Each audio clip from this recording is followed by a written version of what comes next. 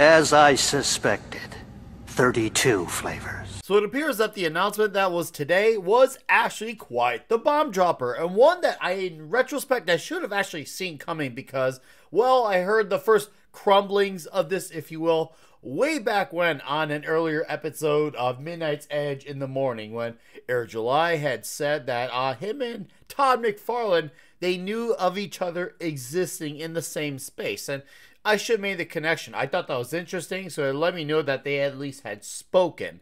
And I'm like, okay, that's cool. You know, who knows what will come of that, whether it's toys or comic collab, I don't know. But here we go with this announcement, and I was just like, whoa, okay, that's big. Yaira Statue, and that's mega. That's cool. That's great, and it tells me a few things, and that's pretty much why I'm recording this, because not only is it cool to see that market being crossed over, but you also have the building of the bridge once more further. I did a video a while back about, you know, Eric doing his talk with Jimmy Palmiotti. Now I got him with Todd McFarlane. I see guys from this, let's just say the YouTube underground corner of the comic sphere talking and collaborating with the more mainstream guys.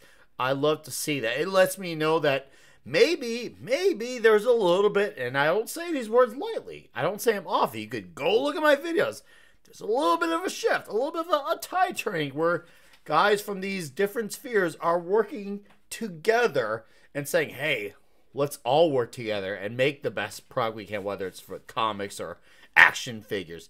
That is great. That's a big takeaway from me. I love seeing that collaboration. It lets me know that we can actually build bridges and not have to worry about any of the ones that have been burnt. We can now make new ones and work with some of these big dogs. That is fantastic. And on top of it, I love McFarlane Toys. I'm a big fan. I've got my Polka Dot Man. I want to show this one off from the 2021 Suicide Squad movie right here. So take a look at that sucker. Big fan. And of course, no, I love my Batman the Animated Series. Got me some Scarecrow, man. And you know, when you got the collection, after you get like all the collection, yeah, look at that sucker. When you get that and Batman the Earth, I'm building my Polka Dot Man. So I'm slowly getting my Polka Dot Man. So needless to say, I really love my McFarlane figures. I've got a few more lying around, a few more on the way. I saw the new Green Arrow, looks kick-ass. I love this, and I'm hoping, so I'm not a statue guy, so I probably will not be getting a statue for a while. Maybe one day when money's a bit better, I can do it, because I try not to be a payment plan type of guy. I do want them, especially for a bigger place. But for now, I'm happy for those, because it's clear that there's a market for the statues. And I'm happy for those people. That's freaking awesome.